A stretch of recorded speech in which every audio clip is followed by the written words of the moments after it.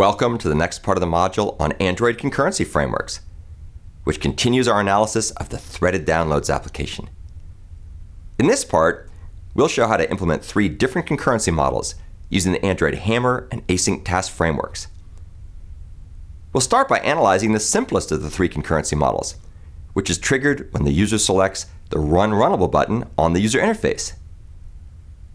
This selection initiates a call to the Run Runnable method in the threaded downloads class, shown at this path name. This method uses the post-runnable mechanism of the Hammer framework, described in this earlier video.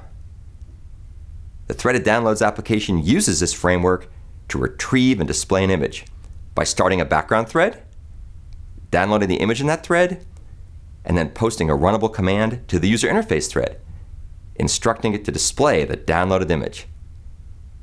The Run Runnable method, called when a user clicks the Run Runnable button on the user interface, begins by obtaining the requested URL from the user's input and then informing the user the download has begun via a process dialog, as shown at this link.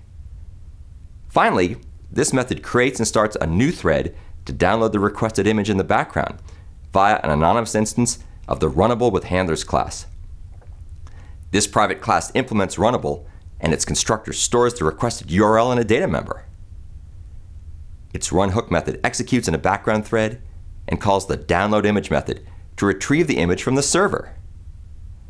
If all goes well, the downloaded image is displayed in the user interface thread by posting an anonymous runnable command via the activity's RunOnUI thread method, which uses an internal handler, as shown in this earlier video. The runHook method of this command dismisses the progress dialog and calls the display image method. This method is shared by all 3 concurrency models. It shows the image on the screen if the download and conversion process succeeded.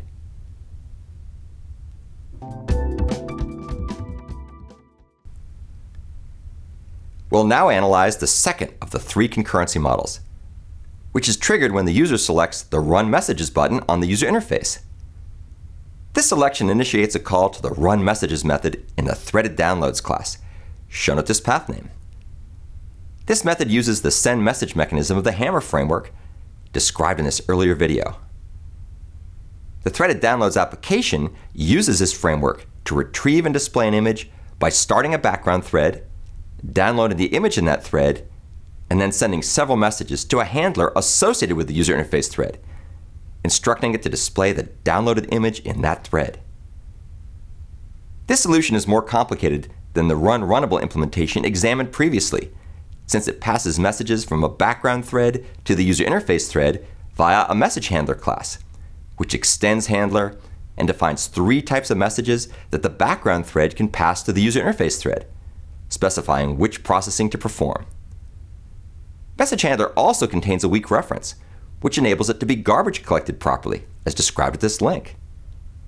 Its constructor initializes this weak reference to store a reference to the enclosing activity. The handle message hook method processes the specified messages passed to the message handler associated with the user interface thread. These messages instruct the handler to start showing the progress dialog, dismiss it, or display the designated image via an image view object. An instance of MessageHandler is defined as a data member in the threaded downloads class, which passes a reference to itself to the MessageHandler's constructor. The Run Messages method, called when a user clicks the Run Messages button on the user interface, begins by obtaining the requested URL from the user's input. It then creates and starts a new thread to download the requested image in the background via an anonymous instance of the Runnable with Messages class. This private class implements Runnable, and its constructor stores the requested URL in a data member. Its runHook method executes in a background thread and uses the Hammer framework to send messages to the MessageHandler object, which processes them in the context of the user interface thread. Run first stores a copy of the reference to the MessageHandler using the bytecode optimization described at this link. It then creates and sends a message instructing the MessageHandler to start showing the progress dialog to the user. Next, it calls the download image method to retrieve the image from the remote server. If all goes well, a message is created and sent to the user interface thread, instructing it to dismiss the progress dialog. Finally, a message is created and sent instructing the message handler to display the image in the user interface thread.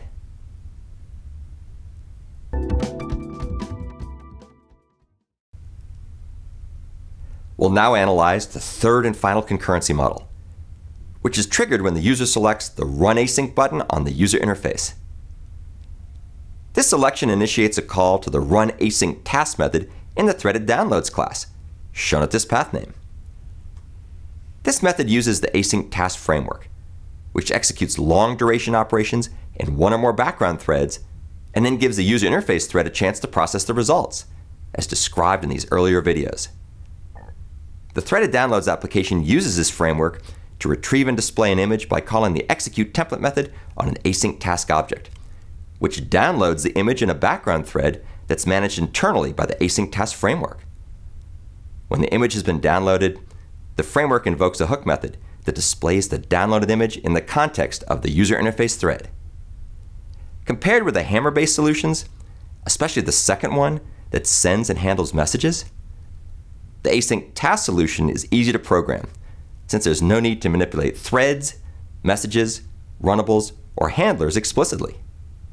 Instead, the framework uses the template method pattern to allow application developers to customize hook methods inherited from the async task base class.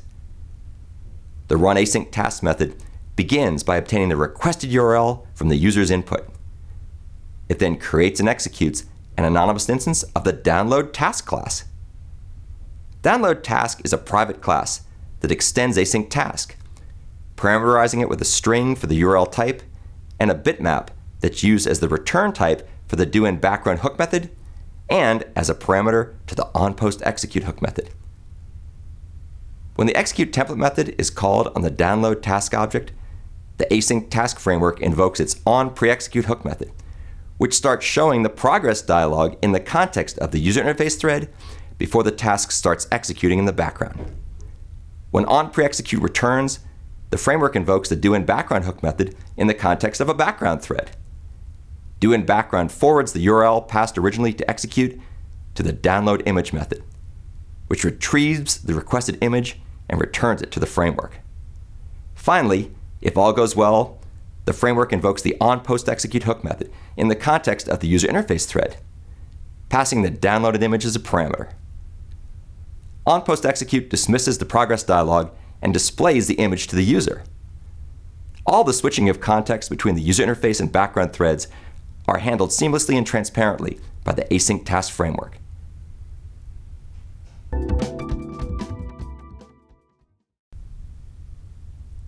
Now that we've analyzed all three concurrency models implemented by the threaded downloads application, we'll compare and contrast these solutions along several dimensions, including usability for simple and complex applications, scalability, flexibility, and efficiency. Async task provides a set of tightly integrated classes that simplify the development of both simple and complex concurrent applications whose long-duration operations run in one or more background threads and publish their results to the user interface thread without manipulating threads, handlers, messages, or runnables explicitly. It also enables relatively transparent scalability via its thread pool executor. However, although the async task framework is scalable and easy to use for both simple and complex concurrent applications, it's not very flexible, since it's only intended for interactions between the user interface thread and background threads, but not interactions between background threads alone. Likewise, its internal framework implementation is very sophisticated, so it incurs higher overhead due to its many levels of indirection and the synchronization, context switching, and data movement costs associated with communicating between the threads, as described at this link.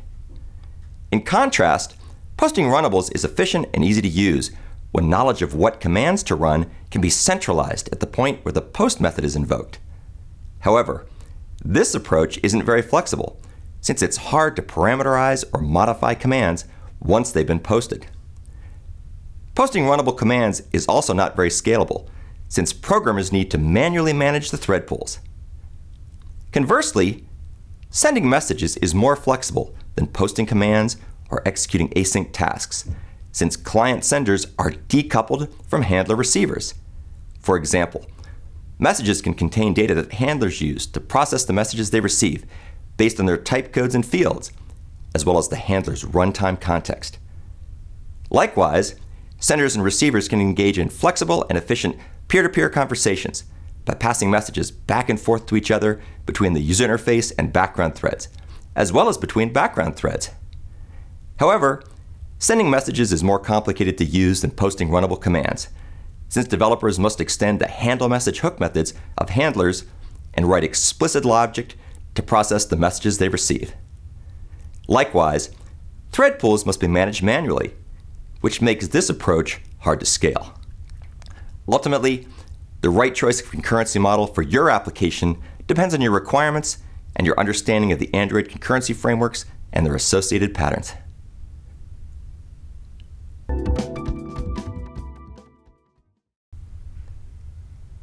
In summary, the threaded downloads application demonstrated how to implement 3 concurrency models using the Android Hammer and Async task frameworks. The solution shared some things in common. For example, all 3 used a background thread to connect with the remote server and download a file, which are long duration operations that shouldn't run in the user interface thread. Likewise, all 3 solutions used the user interface thread to perform short duration operations, such as showing and dismissing progress dialogues and displaying the image on the screen. However, the solutions also have some important differences. For example, the background threads and user interface thread in each model communicate in different ways. The first 2 solutions are based on the Hammer framework, where application code in a background thread explicitly communicates to the user interface thread by posting a runnable command or sending a message object to a handler associated with the user interface thread. These handlers then process what they receive in the context of the user interface thread, as discussed in earlier videos. The third solution used the Async task framework, where application code in a user interface thread and background thread implicitly communicate by having the framework use synchronized queues to pass message and future task objects between the threads, also discussed in earlier videos. Each concurrency model has the pros and cons covered in this video, so it's important to understand your application requirements to make the right choice.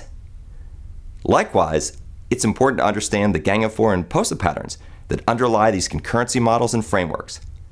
It's particularly important to recognize the pattern-based structure and interaction of the Hammer framework, since knowledge of its loosely connected classes alone may not clearly articulate their proper usage. The key patterns that underlie the Android Hammer and Async task frameworks are discussed further in the next module, which also examines these framework implementations in more detail.